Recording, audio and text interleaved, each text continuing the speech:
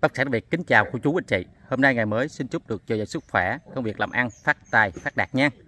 Thì hôm nay gia chủ ký gửi bên em một cái căn nhà vườn với ngang là 12,5 m, chiều sâu là 44 m nha. Lên tổng diện tích là 539,9 m². Cái hướng căn nhà mình đây là hướng đông nha. Anh chị nào mà hợp phong thủy có tuổi á, đây là cái vị trí khá đẹp cho anh chị và cô chú ha. Hiện tại thì căn nhà mình là đất keo 5, chưa có thổ cư nha.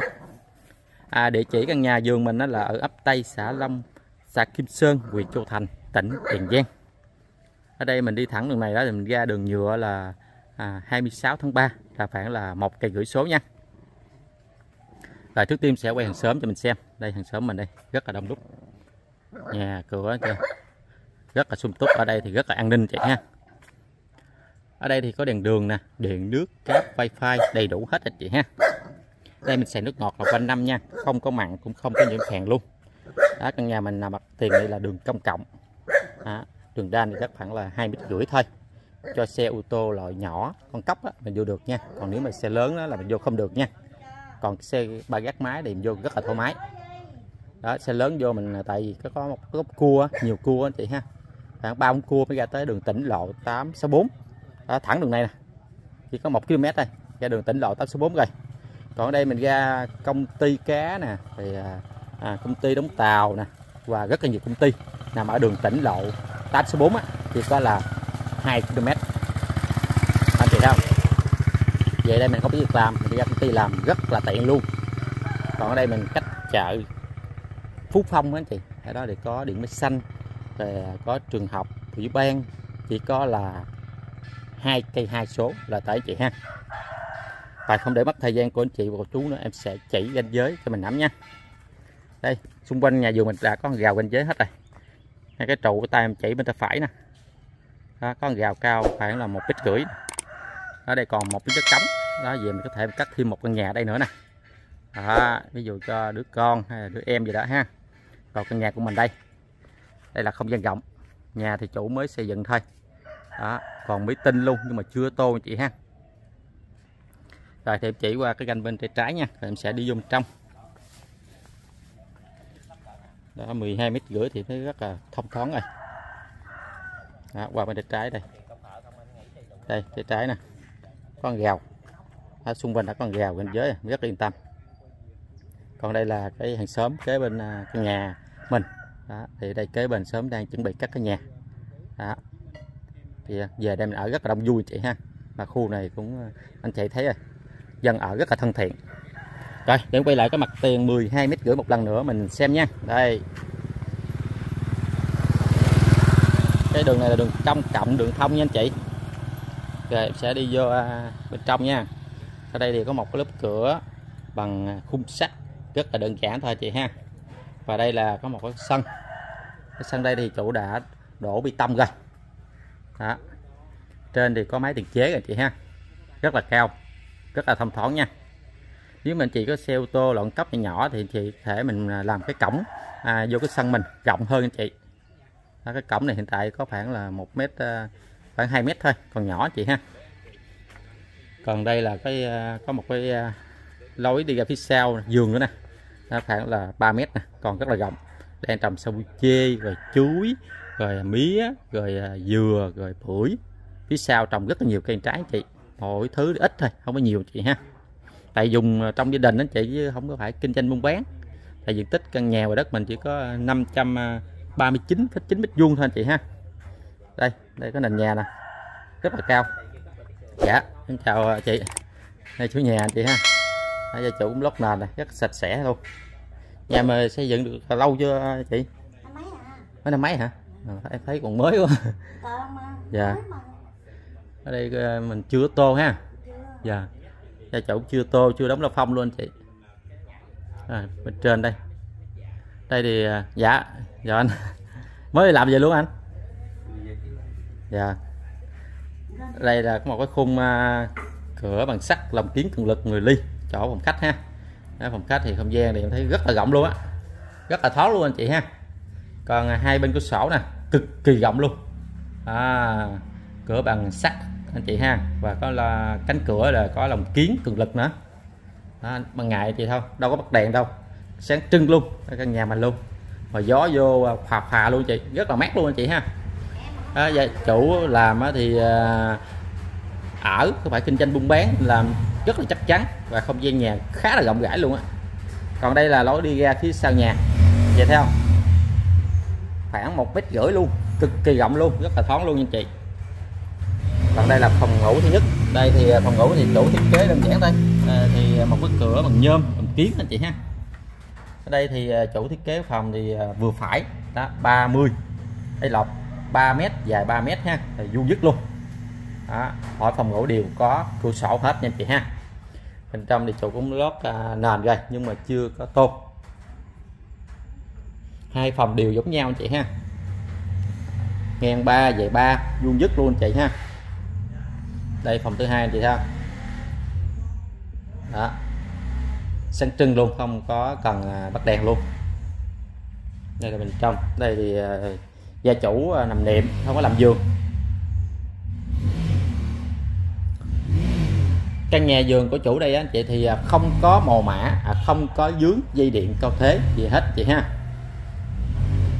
Đây bên trái mình có một cái không cửa sổ cực kỳ thoáng luôn, ánh sáng vô này chị thấy không. Còn chỗ bếp đồ ăn đây thì cũng rất là đơn giản thôi, cô chú anh chị đây thì nấu bếp ga, không gian bếp khá là rộng rãi luôn ha. Có tủ lạnh rồi, đây thì có mình để cái bàn tròn hay bàn dài đây, đứng lớn này cũng được luôn, tại không gian rất là rộng nha. Ở trên chỗ nấu ăn thì gia chủ thiết kế một cái cánh cửa nè để cho nó khói lên chị, nó ra ngoài bớt chị ha. Đây chỗ mấy để gia vị rất là đơn giản. Ở đây sau có một cái cửa kéo qua nè, chứ không phải làm cửa cái đóng nha chị thấy không. Đó, tối mình kéo cửa lại nha anh chị. Còn bên tay phải mình đây là một cái không gian là nhà tắm, nhà vệ sinh là chung nha anh chị. Đó, cũng lót sàn rồi ốp gạch lên là 1,6 m nha, cũng có vòi sen tắm nè. Đó, đầy đủ luôn. Bên trong không gian thì em thấy rộng rãi nha anh chị, cũng có móc bằng nắp phơi đồ. Còn bên đây là bên tay trái mình đây là một cái kệ để chén bát ha, đũa và mà nồi ơ, và đây là một cái sàn nước rất là rộng luôn đó, để mình rửa chén nồi ơ khu vực này. Chứ không mà phía sau còn một chỗ anh chị rửa chén bát nữa nha. Đây thì có máy giặt nằm ở khu này anh chị. Đây thì có một cái bồn nước đó nè. Cái bồn nước này thì chủ hứng nước mưa anh chị, nếu không mùa mưa thì ít đó thì không đủ, anh chị có thể mình bơm nước máy vô đây nè. Nhiều lúc cấp nước á mình không có nước sử dụng, anh chị có thể dùng trong cái bồn này đó, có hai cái dòi đưa ra đó, mình sử dụng đây nha. Đó, gia chủ có thiết kế một cái sàn nho nhỏ vào đây để rửa chén bát đó nè. Còn nếu chị nấu mấy đồ mà lâu á thì chị có thể nấu củi đây, đỡ tốn ga chị ha. Đó, đây một không gian nấu củi, quay gần cho chị xem nè. Đó, rất là đơn giản. Rồi em xin mời chị ha, và em sẽ đi ra cái không gian phía sau cuối cùng, em chỉ ranh giới cho mình nắm nha. Bước ở đây em thấy thì thấy lan rất là mê rồi. Lan này anh chị có thể mình luộc á, mình chấm chao đó, hay là mình chấm kho quẹt rồi anh chị. Đó, mình làm thêm một số củ quả cà rốt hay là mướp bầu thì mình luộc chấm kho quẹt tuyệt vời luôn chị ha. Nó quay lên nè, ở đây còn đất trống nãy em nói anh chị á, anh chị có thể mình xây được một căn nhà đó, nếu tính đường đan vô mà tao phải chị ha.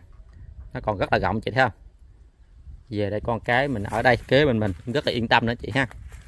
Còn hàng rào thì em nói ban đầu thì xung quanh căn nhà vườn mình có hàng rào ranh giới hết rồi, và đã có sổ hồng riêng luôn đó, mình thương lượng giá mình ra công chứng luôn, mình khỏi đặt cọc nha anh chị, tại vì sổ có sẵn luôn ở nhà luôn nha chị ha. Đây là có một số chanh rồi dừa rồi sồi, rất là nhiều cây trái phía sau. Ở đây đều có một cái mương nhỏ thôi, không quay kỹ cho anh chị xem luôn nè. Đây có mương nhỏ thôi, khoảng 1,2 m à. Còn cái hàng rào trước màn hình anh chị thấy không, đó hàng rào ranh giới nha. Còn mấy con dê đó là hàng xóm anh chị ha.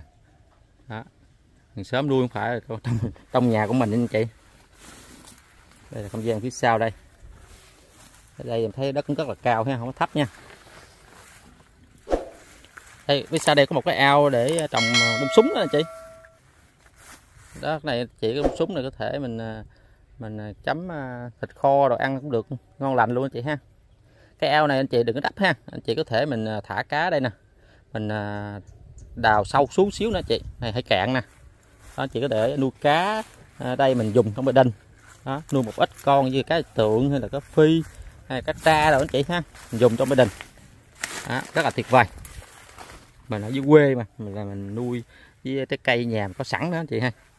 Đó, em thấy nếu không anh chị có thể phía sau đây anh chị cải tạo đất lại nè.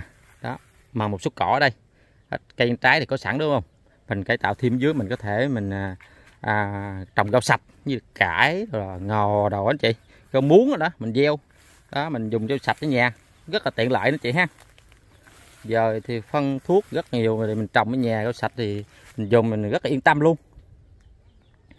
Đây là ranh giới cuối cùng nè anh chị, có hàng rào anh chị thấy không, khoảng là 2 mét.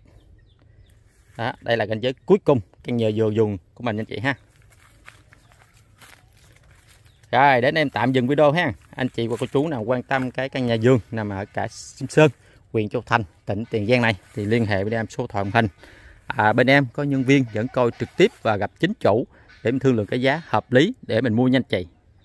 Em xin nhắc là cái giá chủ ký gửi một lần nữa nha, là 1.100.000.000 nha. Quý khách hàng cũng đừng quên bấm một like ha, một chia sẻ ha, một nút đăng ký giống hình để tương tác với em, để em có động lực quay những video mới tìm đất qua nhà giá rẻ, giá đầu tư cho anh chị và cô chú nha. Chân thành cảm ơn rất nhiều. Rồi em xin chào ha, và hẹn gặp lại anh chị ở phần video tiếp theo.